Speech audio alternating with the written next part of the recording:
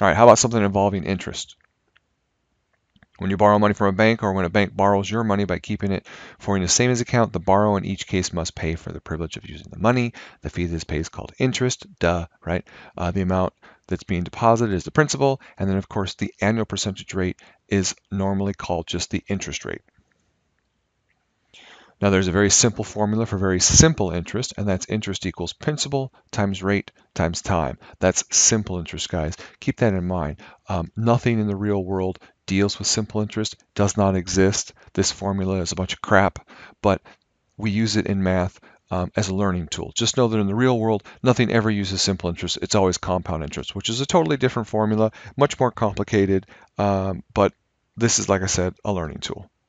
Okay, so remember, whenever, and this goes for any formula that deals with interest rates. Anytime you see an R anywhere in a formula in finance that represents rate, a 5% rate or a 3% rate, R is always written as a decimal. So 5% always becomes 0.05, 3% would become 0.03, 2.5% would be 0.025, and so on and so forth.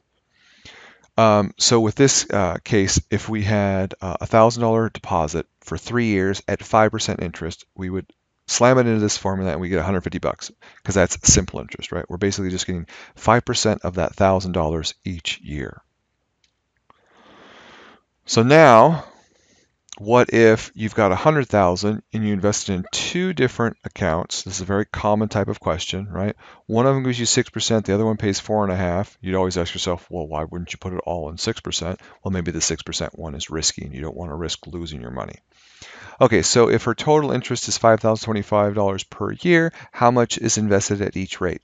So we've read it all the way through. We've identified that it's a question that involves interest and money. So we're thinking, I can use that formula. Interest equals principal times rate times time. And then we're going to go back and we're now going to do our second step, which is to identify the question. Well, how much money is invested? So X is going to be the amount invested, but it says at each rate, and we've got 2 different rates. So we're going to arbitrarily just pick the first rate. You could pick the second if you wanted to, and say X is going to be the amount invested at 6%. Simple, easy. Now, some of you might be thinking, okay, then Y is going to be right the amount at 4.5%, and that's fine. And then what do we know about those 2 amounts? We know that X plus Y has to equal all of the money, right? And then we also know something about the interest. We know that the total interest is 5,025. Well, how do we get interest? Remember, it's interest equals principal times rate times time. Well, here's our principal. Here's how much we invested. Here's our rate as a decimal. And our time, remember, is, what is it? What is it? What is it? Right? How much time? Well, 1 year, because it just said 5,025 per year. So time is just going to be 1 in this case. All right, so we can figure out how much interest we get from these 2 things, because total interest is going to be X times 6%. That's how much interest she makes off this account. And then we have to add how much she makes off the second account, which is Y times 0.045. And that whole amount, right, has to equal 5,025. So we now have 2 equations, right? We have this one and this one. And we have 2 unknowns. So we can solve 2 equations with 2 unknowns. What do you want to do? Right? There's a couple different ways. You can do the substitution method, the elimination method, the addition method. There's all sorts of different ways. So you see what I mean by you set things up and then you figure out how to solve it, depending on the type of situation you have. Now, another way to look at it is instead of using a second variable, you can think of the amount invested in the second account as being 100,000 minus X.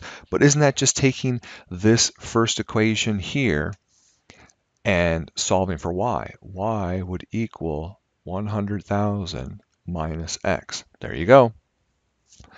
Now you have both equations written in terms of X.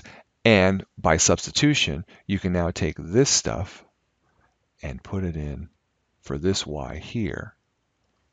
And so you'll see what happens on the next couple slides. That's exactly what they did, right? You've got 0.06x and the 0.045 times that big whole junky stuff, which was what we used to have as a y. We put it all together because we know the amount of interest from the two things has to add to the total interest. We do a little math, we solve some stuff, we move stuff around, and we finally get 35,000 in for x. Of course, we can now take 35,000, subtract it from our total of 100,000, get the other piece, which is 65,000, plug both of those back into our equation and make sure that we actually get the 5,025, which we do.